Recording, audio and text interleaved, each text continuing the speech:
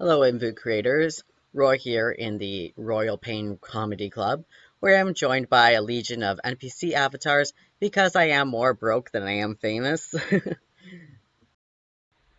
Since my videos aren't monetized, I don't have to worry about demonetization, so I can be free to do whatever I want in them.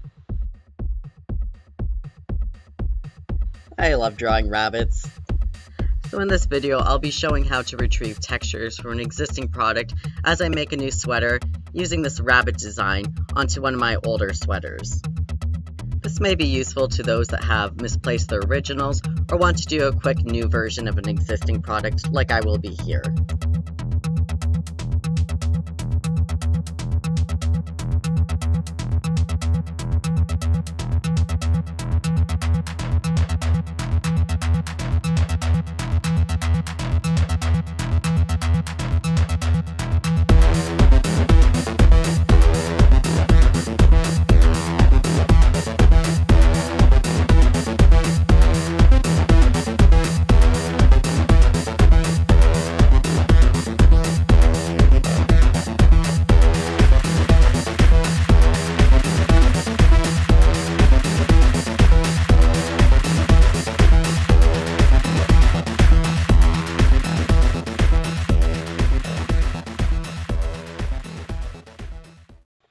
Now you could always derive from the base mesh again, but instead I'm going to go into one of my existing products that I've already derived from the mesh, and I'll go into the editor.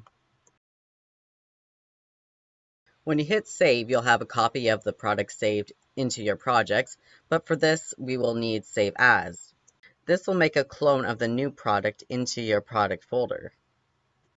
So I'll give this a new name, blue sweater, even though it's kind of more of a teal.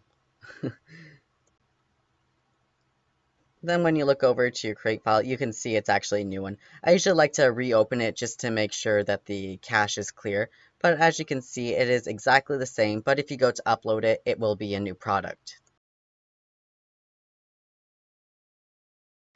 So I'll quickly put on a little outfit here instead of just using the default avatar.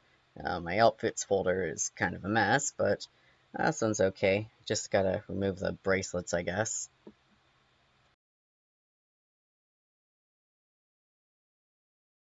I'd also like to change the avatar to something that's standing up a little bit more straight.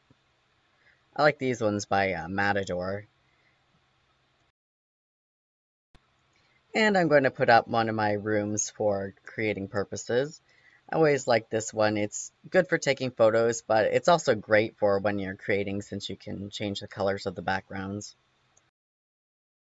Now to get the textures back from the existing product, you go into Documents, your IMVU products, and into the new project folder you created with the cloned product. Here you'll be able to get all of your textures back. Of course, this will be just the flat versions and not the originals, but again, it's very helpful if you're making a quick edit for a new product or if you lost your originals.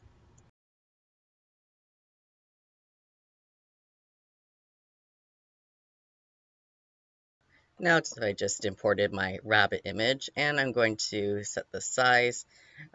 Since I made this image a little bit skinnier, I'll actually have to make this half size around the width.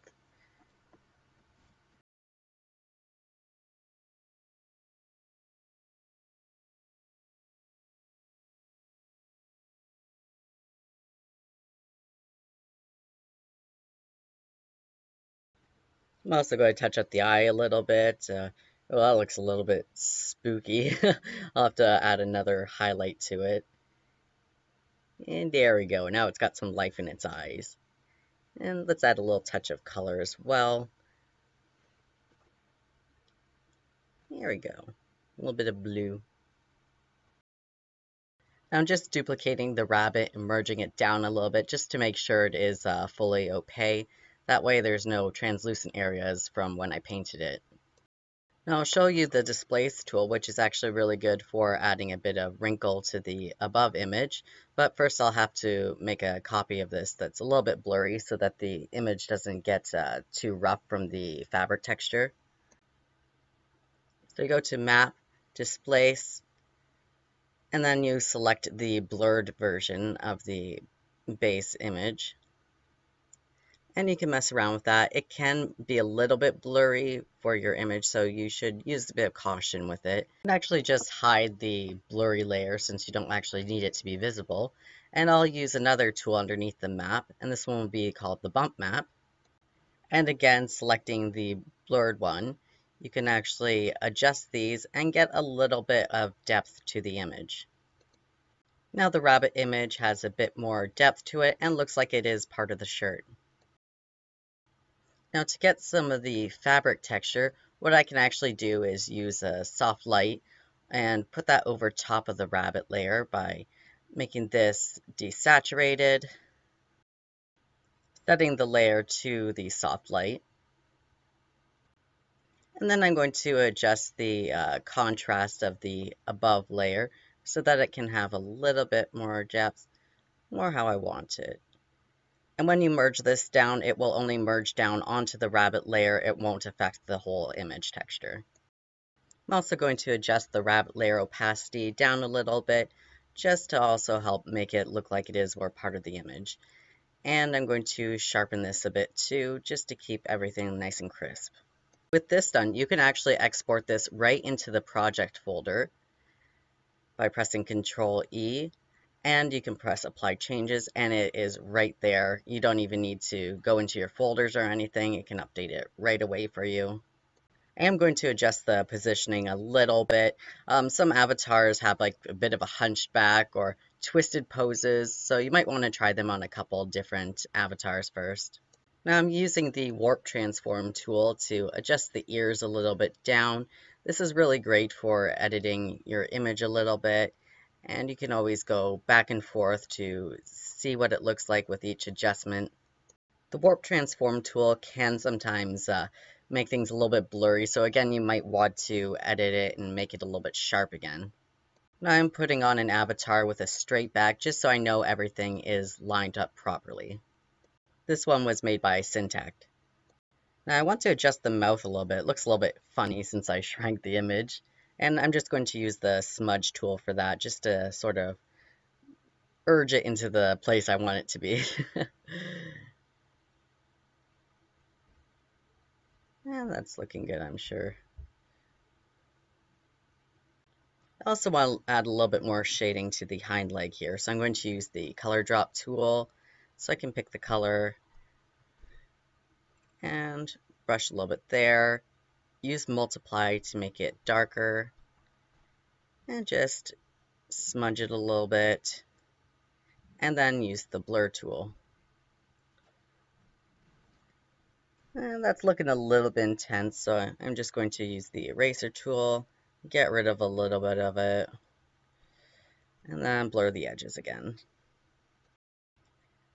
Here I was thinking about duplicating the rabbit image and coloring it black so I can make a bit more of a defined outline, but I decided against it and to keep the image a little bit softer.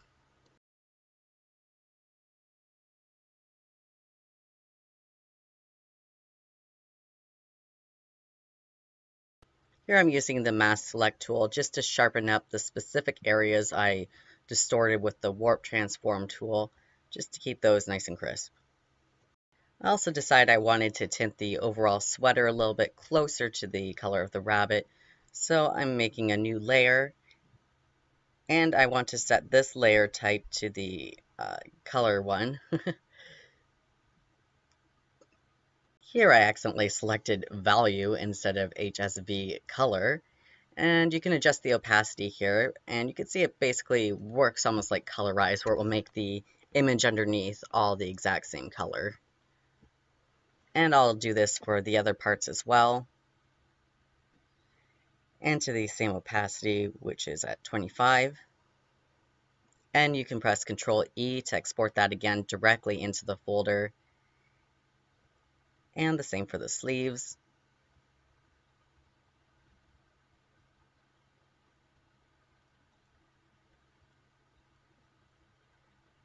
And I just want to edit the little bit here a little bit. Just going to add a bit more shading to find it a little bit nicer. I use mouse for editing, so you'll often see me hold shift to do the line tool, and it actually is really helpful. Here I'm using it in combination with the blur tool just to blur the one edge. And back here too. And I'll just adjust the opacity here, because I don't want it to be too dark. And I'll export that one right into the folder as well, pressing apply changes, and there is my sweater. And I kind of want to go back and add a few more refinements, mostly to the rabbit's eye. I want to bring out the blue a little bit more. So I'm actually using the pencil tool to kind of pick out a couple pixels, make them a little bit brighter.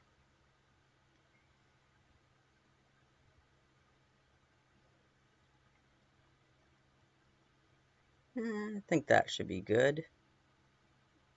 And you can always press Control E again and try it on. I think it needs to be actually blended a little bit better. So again, I'm going to go in and edit it just a little bit more.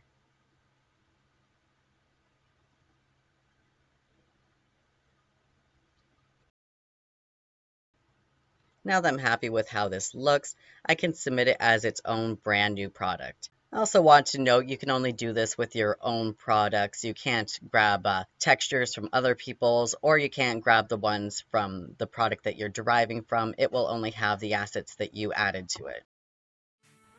The sweater is passed through peer review, so you can buy it to support me if you want. Link will be in the description.